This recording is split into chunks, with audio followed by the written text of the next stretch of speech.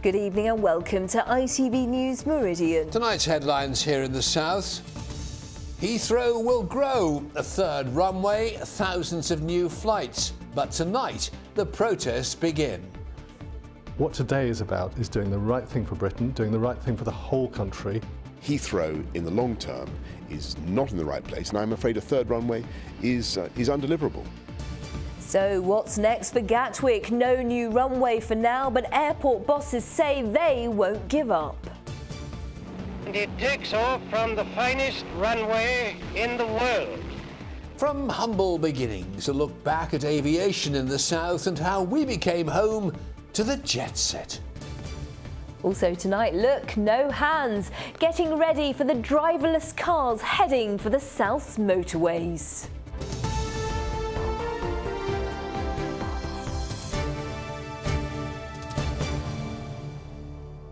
Good evening. It's taken many years, decades to get this far, but today the government gave the go-ahead to airport expansion at Heathrow, the first full-length runway in the southeast since the Second World War. We believe that the expansion of Heathrow Airport and the North West Runway scheme, in combination with a significant package of supporting measures on the scale recommended by the Airports Commission, offers the greatest level of benefit to passengers, business, and to help us deliver the broadest possible benefit to the whole of the United Kingdom. The £17 billion third runway means thousands of more flights and tens of thousands of new jobs. And while that decision's been welcomed by the Hampshire-based National Air Traffic Control Service, not everyone is happy. The Foreign Secretary and former London Mayor Boris Johnson said the decision was undeliverable and likely to be stopped. Brighton Pavilion's Green MP Caroline Lucas has argued it will damage the environment. More than 76,000 people already work at Heathrow, and that figure will almost double with the new runway, creating a further 72,000 more jobs. But it also means more flights, from 480,000 a year to 740,000. The runway should be operational in 2024 or 2025. Well, in a moment we shall cross airside at Heathrow to our transport correspondent Mike Pearce, to Derek Johnson at Gatwick Airport, and to Andy Dickinson in the nearby Sussex village of Ifield, and to our political correspondent Phil Hornby at Westminster. But first, Mike Pearce with reaction to today's announcement. Yes, indeed. I should say, though, that this is very much the consultation phase now. The government is giving it the go-ahead, but a year or so of consultation first. We will not get a final decision possibly until as late as the spring of 2018, when MPs will actually have a final say in the House of Commons. But the government is saying they think it's good for jobs, tens of thousands of jobs, as we've heard already. They say it'd be prosperity for the South, for the whole country as a whole. And that message was echoed by the bosses here at Heathrow this afternoon. This is a great day for the whole country. The Prime Minister has made a clear decision that she wants a third runway Heathrow to be built. She's shown that she wants an economy that works for everyone by backing Heathrow expansion. And now we want to do the hard work of making sure that we deliver the airport that Britain needs to make sure it remains one of the world's great trading nations. So where will the new runway actually go? Well, you know, Heathrow currently has two runways called the Northern and Southern runway. The new runway will actually go to the north of the existing runways, and that will be near the M4. And in fact, part of it will go in a tunnel over the M25. And I think that is going to be a feat in itself to see if they actually manage to do that. Well, of course, views here are mixed. Jobs on one side, emissions and noise for hundreds of thousands of people potentially under new flight paths. And they will be in Surrey, Hampshire and in Berkshire. Well, this was the reaction under the flight path in one of the villages near the airport, Harmondsworth, that will be badly affected earlier today. We think it's going to be a war of attrition for 5 years, but as before, we think it'll end up failing. You know, the economics probably won't be there. The costs will outweigh the benefits in many ways. And we think in 5 years' time it'll get abandoned again. And so, of course, this is a debate that will continue, but as I say, it will be possibly a year or 18 months before we do get that final decision in the House of Commons. Michael Heathrow, thank you very much indeed. So what now then for Gatwick? Well, the West Sussex Airport has come out fighting, pledging to continue planning for its second runway. Well, our correspondent Derek Johnson is at Gatwick for us this evening. Derek, disappointment there this evening? Yes, absolutely, Sangeeta. There are winners and losers in all of this, and Gatwick has lost out tonight. It always put forward a very strong case to say it had the most credible plan, the most deliverable plan, could build another runway in 10 years, actually build it in 5, deliver it in 10, but it has lost out. Now that's bad news for the business interests who wanted to benefit from the economic boom a new runway would bring, but good for the residents who said there would simply be too much noise. We'll look at the future of Gatwick in a moment, but first here's a report from Malcolm Shaw. This was Gatwick's vision of its future as a 2-runway airport, a vision which now looks to be grounded, for the time being at least. It's a bitter disappointment to those who've lobbied hard for Gatwick and doubt whether expansion at Heathrow will ever actually happen. For all the words spoken saying that Heathrow is the chosen one, actually Gatwick is the deliverable one, and this is what's important. Heathrow is going to get tied up in years of judicial review, years of fundraising issues, trying to find the money, trying to get the airlines to pay for its development and all these other things. Whereas Gatwick has got the land, it's got the funding, it's got the impetus behind it. Despite today's announcement, Gatwick says it will still forge ahead with its runway plan, and there's plenty of support for that view among local businesses. Assurity Consulting helps companies meet health and safety regulations. Staff often need to fly to clients across the country and across the world. I feel that Gatwick definitely need to continue with their plans so that the local economy and local businesses in the Gatwick Diamond region can all benefit from the second runway that we all hope will be built. Gatwick argued that building a new runway here would be quicker, cheaper and less polluting than at Heathrow. But conservationists are furious that even now the airport won't accept defeat, and they're already preparing to fight Gatwick through the courts if necessary. To go on ahead regardless of the government's decision, I think that's showing that they are interested in their stakeholders and their profits, and not what the best option is really for the South East and the communities and the environment of the South. I think it will also be open to challenge legally and scrutinised quite heavily. This remains a deeply divisive issue. Towns like Horsham benefit from the jobs the airport generates, but also bear its environmental impact. I don't think that Gatwick needs a second runway at all. I think it's fine. We just desperately need a new runway here at Gatwick, for definite. We don't like all the noise and all the extra traffic, but I think it's for the future. Gatwick is already the world's busiest single runway airport and nearing full capacity years ahead of schedule. The arguments over whether a second runway here can still be justified seems set to rumble on. Malcolm Shaw, ITV News, Gatwick.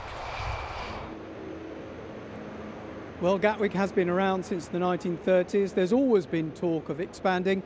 What now? We're joined by Alistair McDermott. You headed the bid for another runway. That's it now? All over? No, it's not all over yet. Naturally, we're very disappointed with today's announcement, but we remain very upbeat about the future prospects for Gatwick. We've got another £1 billion of investment planned over the next 5 years on top of the £1 billion that we've already invested over the last 5 years under our new ownership. So we've got a very positive future in front of us. Beyond that, we're going to continue to look in detail at what the government's had to say in its decision today, but we'll take time to look at that. Any thought you might challenge the decision? Well, anyone can legally challenge these decisions. That's not what's in our mind at the moment. What we've seen from the government today is really just the headlines. What we want to do is to take some time to consider the full detail of what the government said and why it's come to the view it has. Well, thank you very much. There you have it, Gatwick Airport taking stock. There may one day be a second runway here, not it seems, in the immediate future. Thank you. So, good news then for those who've campaigned for so long against airport expansion in Sussex. Andy Dickinson is in Ifield near the Gatwick runway. Andy, what's the mood there? Well, Fred, remarkably, this battle for a second runway at Gatwick has been going on since the 1950s. Peter Jordan, you've been fighting this expansion for many years. How do you feel about today's announcement? Very relieved, but we're sorry about the people in Heathrow. We're feeling very sorry for them. Are you confident that this decision by the government will go through? No, not really. Anything could happen at this point. But if they came back to Gatwick, they'd be starting from scratch. Or that the environmental concerns will be met. That's also a factor, isn't it? Well, that's also something I can't tell you. It looks a bit dodgy to me, but we're hoping. Sally Pavey, the residents here so passionately against these plans, yet the mood this afternoon in the pub when the announcement was made was quite sombre. Why was that? I guess probably we couldn't believe it, couldn't quite believe what we were hearing, that it was an adamant decision. So good news for us, relief for us. But obviously, you know, we don't wish this on anybody, and we've always said that there's no need for a new runway in the southeast. So for us, yes, it was a bit of a sombre because you just don't wish it on anyone. It could have been us. Thanks, Sally. Peter, well, there will be celebrations obviously here tonight, but much like Gatwick itself, this community is ready to fight on. Andy, thank you very much indeed. Sangeeta. Well, 60 of Theresa May's own Conservative MPs had threatened a revolt against the Heathrow option. So what happens now? Let's go over to our political correspondent, Phil Hornby, with all the reaction in Westminster. Phil. Sangeeta, what happens next? Well, there'll be lots of argument, that's for sure. According to the protesters who are here first thing this morning, there could be a lot of direct action to try and stop this. But most MPs, crucially, do seem to support these proposals, especially those around Gatwick. 8:30 this morning, protesters from the action group Plain Stupid make their voices heard. No runway expansion, they said. As they protested, a few hundred yards away, ministers were arriving for the crucial cabinet meeting. Unusually, those who disagree will be allowed to say so until the decision's finally approved by Parliament in 12 or 18 months' time. Late morning, more protests in Whitehall as the announcement's made. Then, the reaction. I welcome the government's confirming what the Airports Commission have said is right for this country. Surely it would have been better to have agreed for extra runway capacity at both Gatwick and Heathrow. This is a great announcement. It's the right announcement. It's taken in the national interest. It's the best way of getting economic growth, not only to London and the South East, but right the way across the country. There shouldn't be any expansion of aviation anywhere. If we are serious about our climate change commitments, that has got to mean that we do not keep promoting more and more flying. Most MPs do support today's announcement, but many Tories, including some cabinet ministers, say they're determined to fight it. I'm going to continue to make my point. I do think that building a third runway slap bang in the middle of the western suburbs, the greatest city on earth, is not the right thing to do. So we have a decision today, but the arguments will go on. It is extraordinary to hear the Foreign Secretary at loggerheads with the Prime Minister like that, but cabinet ministers like him have been given special dispensation to argue their case while this consultation period goes on, which, as Mike Pearce said, will last 12, maybe 18 months.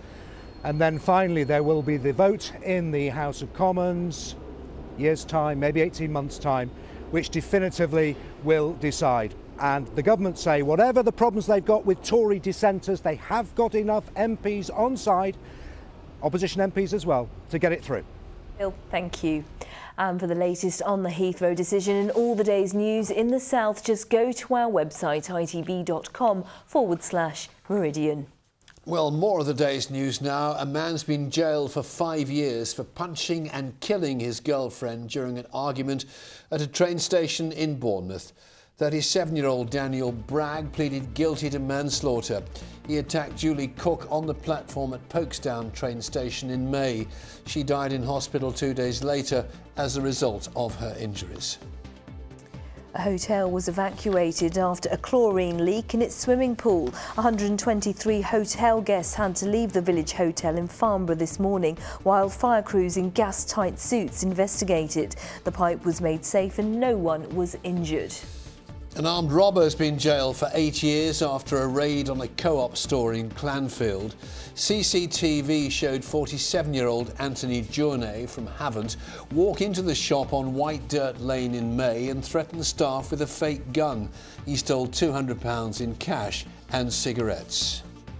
In a U-turn, the Isle of Wight Council has agreed to move forward with plans for a Solent Super Council alongside Portsmouth and Southampton. The Solent Combined Authority could see up to £900 million worth of government grants over the next 30 years. The island's council leader said it could still withdraw if the terms of the deal were unfavourable.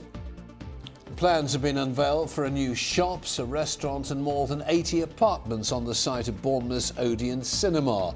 The 1920s building on Westover Road was sold for almost £4 million last year.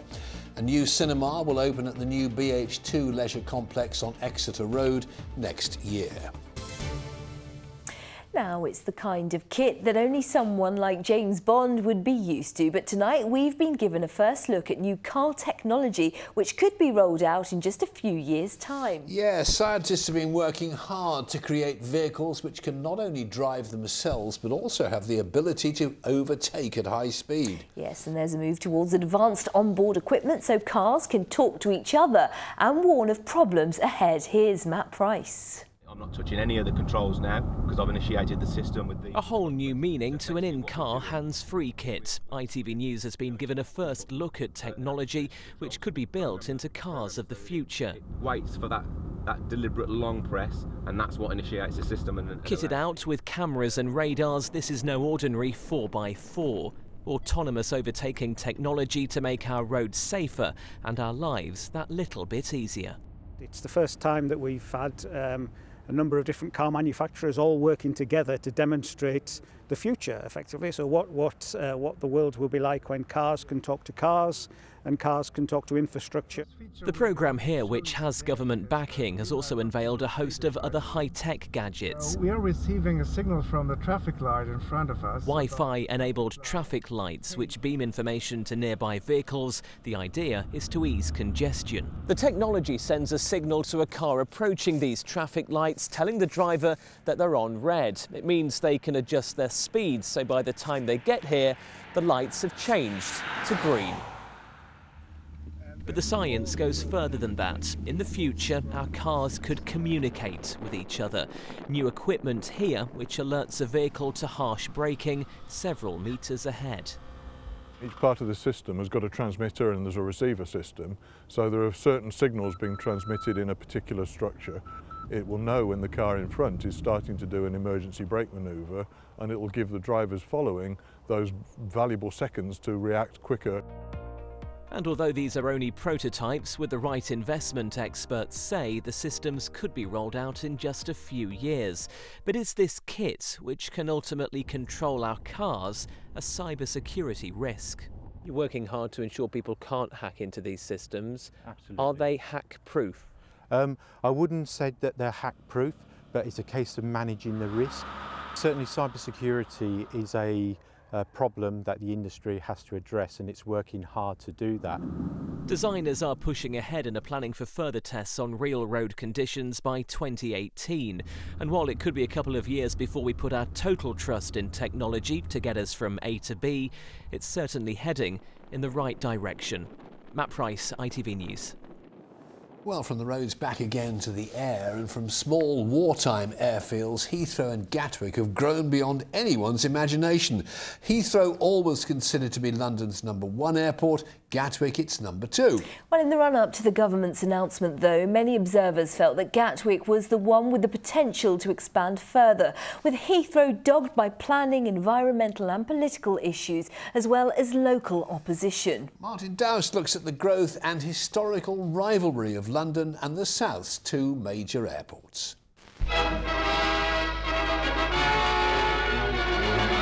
Heathrow, Britain's £20 million airfield, is opened by Lord Windsor. The first civilian plane to take off from Heathrow in 1946 looked rather like it was off on a bombing mission, but it was passengers, not explosives, that took to the skies above the small airfield west of London that had caught the government's eye. And it takes off from the finest runway in the world. Wiltshire-based aviation author Adrian Balch has written about the growth of our airports.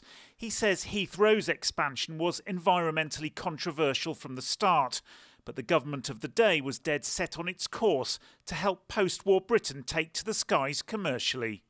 The government brought up that as being the main airport closest to London, and we're going to develop it as a wartime transport base for Far East operations. And they started developing that in 1944. By that time the war ended and it was no longer needed. So they thought, well, this is a good place to have London's main airport.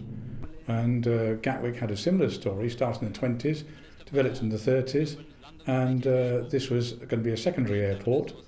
Nothing else was considered at the time. Heathrow had a hamlet around it, Heathrow, and that was completely demolished. Much to the consternation of all the locals. And all the land was flattened and it was built up. But there's not so much development around Gatwick. You've got Crawley to the south and Hawley to the north. And there's no actual houses of any substantial amount around the approaches to Gatwick.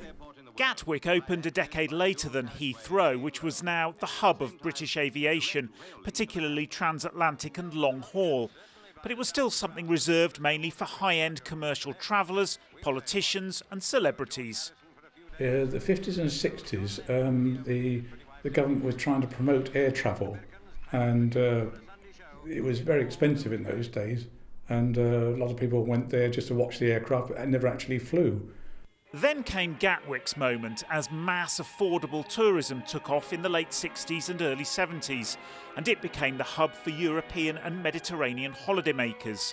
Its runway was gradually extended, and in 1988 it opened its second terminal. Really the 70s is when it started taking off, when aviation technology became much more efficient, fuel efficient. You had larger aircraft, the Boeing 747 jumbo jet, the Airbus, could carry more passengers, so that's when it really happened. But as the busiest airport in Europe, Heathrow continued to race ahead in size with its 2 runways.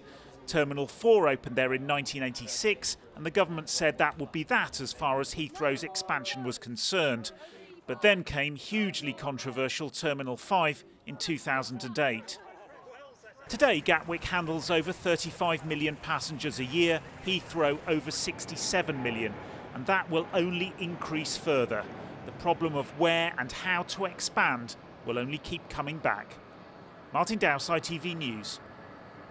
The south became part of the jet set. Flight of a different kind now. Here's Simon. Yes, interesting ones. Have a look at this picture. Can you spot what's on it? It was sent in by Greg Wood. Those little dots there are ladybirds. He said there were thousands. It was like a flying ant plague this afternoon. And he counted, get this, 20 ladybirds per square metre of a 40 square metre wall. It was 2 o'clock in Weston this afternoon. Should they do if you that? know what it's, I've no idea. But if you got him busy, though. Well, I think so. And he had, you know, bit of fun, didn't it? Yes. Beats bargain hunt. But, you know, let us know if you know what that's all about. Meanwhile, who needs a new runway when a river is just fine? Keith Lawson took these photos of a couple of swans taking off from the Stour Valley Nature Reserve. Very clever, isn't it? Very graceful as well when they're flying, as Les Hannibal in Southsea proved. Look at that, gorgeous shots there from the prom on Southsea Beach of the swans in flight, and at least they know what time of year it is. What about this? Any idea what that might be from Trevor Cridlin? No, A young swan? It's a pair of blue-phase snow geese that have just arrived from North America, as they do. Well. So. And are they arriving to nice weather? They are. They've done quite well, yeah. OK, let's find out. Simon Parkin with your forecast. From blizzards to pool, driving through Europe. Eurotunnel the Shuttle sponsors ITV Meridian weather. Now, as a special treat, here are 2 different starts to today. Firstly, you've got Kevin in Bournemouth, who reckons that this is one of the most gorgeous sunrises he's ever seen. It was pretty impressive, wasn't it? Meanwhile, up in Abingdon, it was a slightly misty start for Becca. Equally as nice, but in a different kind of way. And if the mist is your kind of thing, you'll be pleased to know that there'll be more of that to deal with tomorrow morning. Basically, we've got good news in so much as high pressure is going to sit on top of us as we head through the next few days, but we pick up a southwesterly airflow, and that's a bit moist, and that means that over the next few days we're going to have mist forming overnight that will be a bit slow and lingery first thing in the morning. So brace yourself for some grey starts. Certainly overnight tonight we are dry, we've got clear spells, and it's where we get the clear spells that we'll see that mist and fog developing. Where you can see the lighter patches on the map is where we could well see some dense fog. Temperature wise though, it's a mild one, 9-10 degrees, so nothing too cold. The winds stay light, and that really doesn't help with that mist and fog. It's going to be slow to lift tomorrow morning. For some of us, it could be 10, 11, maybe even midday before it breaks up. But we've got cloud that is going to break up quite nicely. So by the afternoon, we should see more in the way of sunny spells. And temperatures in that sunshine not feeling too bad. Well, around 14, 15 degrees, with winds much like today of around 5, maybe 10 miles an hour. As for your high tide times, well, you can see in Portsmouth around 8:45 in the morning, then just after 9 in the evening, and then nothing changes for the rest of the week. Thursday morning will be another slow starter with some sunshine later. Eurotunnel the Shuttle sponsors ITV Meridian weather. And in just a moment, we've got the ITV Evening News with Mark Austin and Mary Nightingale. I shall have our late news. Join me if you can. But for now, from the team here at ITV Meridian, thank you very much indeed for watching. Take care. Join us soon. See you later. Bye-bye.